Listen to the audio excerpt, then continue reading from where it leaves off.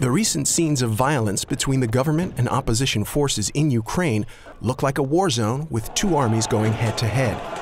The visuals reflect a deepening divide that's pulling Ukraine in two different directions. One toward Russia. Мы употребим все наше влияние, чтобы в этой стране воцарились мир и спокойствие. The other toward Western Europe. We call on all sides to put an end to violence immediately. Faced with this division, President Viktor Yanukovych has chosen Russia. Here's some background on a divide with few easy answers. On the Russian side, Vladimir Putin has strong influence over Mr. Yanukovych.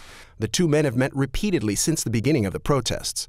Putin promised billions in aid to Ukraine, and with the extended economic lifeline, Yanukovych continued to crack down on pro-Western activists at home. Russia has a variety of ways to exert influence. Alexander Motil, a professor of political science and specialist on Ukraine, explains. It's the relationship between a big country and a smallish, relatively smaller neighbor. Ukraine is highly dependent on Russia for natural gas, and without natural gas, much of the economy would come to a halt. Russia has a military base in Ukraine, so there is this kind of weird relationship there as well.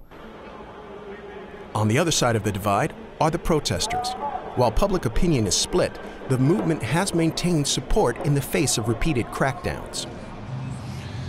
Ми не бачимо зараз волі чинної влади і чинного президента до реального вирішення цього політичного, жахливого політичного. Це вже навіть не політичний. Це, знаєте, це такий людський конфлікт. Here's the geographical reality. This is Ukraine, with protests centered in Kiev. Through the lens of voting in the 2010 elections, two Ukraines are visible.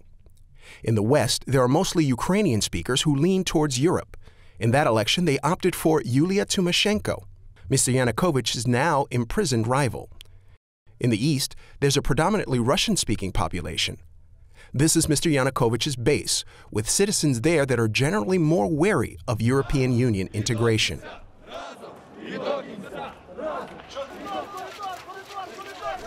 While the majority of protesters in Independence Square are from the West, many have also traveled to Kiev from the East. If you look at the two extremes, the two poles, then you do find two very different Ukraines.